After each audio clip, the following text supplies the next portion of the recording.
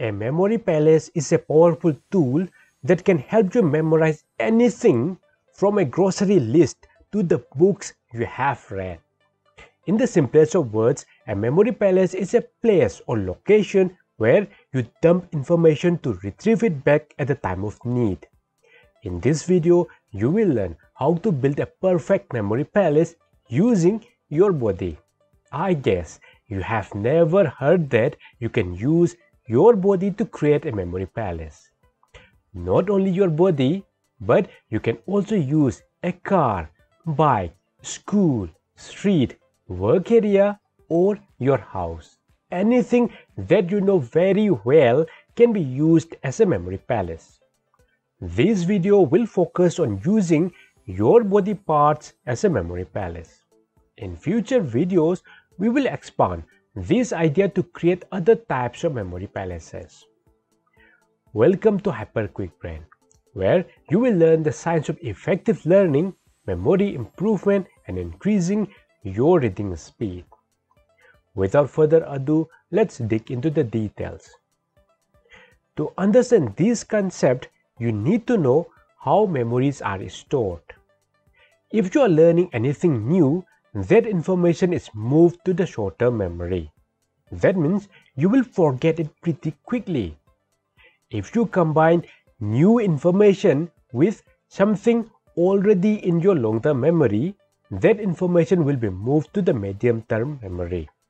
That means you will be able to recall it for a longer period of time. If you perform an active recall of the medium-term memory, that information will be moved to the long-term memory where it will be stored permanently. For example, if you are reading a book without any memory techniques, you will forget it the next day. You might have already noticed this before. But if you combine the information from the book with something that you already know, such as locations on your body, you will be able to remember the book for a longer period of time. And if you perform an active recall, that information will be moved permanently to the long-term memory. As a demonstration, let's try to memorize these 5 items: hockey, gift, shop, piano, chair. I will repeat these. Try to commit them in your memory. Hockey, gift, shop, piano, chair. Pause the video and see how many you get right. Do you get them in the correct order? Now let's start. We will use your body as the memory palace. This will act as a foundation for future memory palaces. Let me introduce a concept called a hook. Hooks are locations or places inside your memory palaces. They are used to hang or hook information. By remembering the hooks, you can remember the information. Let's define the hooks as toes, knees, hips, belly button, throat, and forehead. To make it simple, we are using only 6 hooks, starting from the toes to the forehead. Let's construct a story. The first item on the list is hockey. The first hook is toes. We have to link hockey and toes. Let's assume there is a huge hockey stick. Imagine the hockey stick towering above the buildings. Imagine your body has grown in size and it has grown huge, just like a mountain. Let's do it together and try to visualize the scenes in your mind's eye. The hockey falls on your toes. Your toes are severed. You are bleeding. You are crying out in pain. Feel the pain. The next hook is the knee. The next item is the gift. Imagine you tie the gift box to your knees. You're walking around with a gift box dangling from your knees. Imagine the gift box hitting buildings as you walk past them. You are damaging and destroying buildings as you walk past them. The next item is shop. Visualize there are millions of shops on your hips. all the shop owners are fighting trying to sell their goods. There is blood everywhere. Make the visualization extreme and bizarre. The next item is piano. The next hook is the belly button. Imagine your belly button is filled up with water. Since your body is huge, the belly button becomes a lake. Visualize there is a huge piano swimming inside the lake. Visualize a living piano with its hands and legs.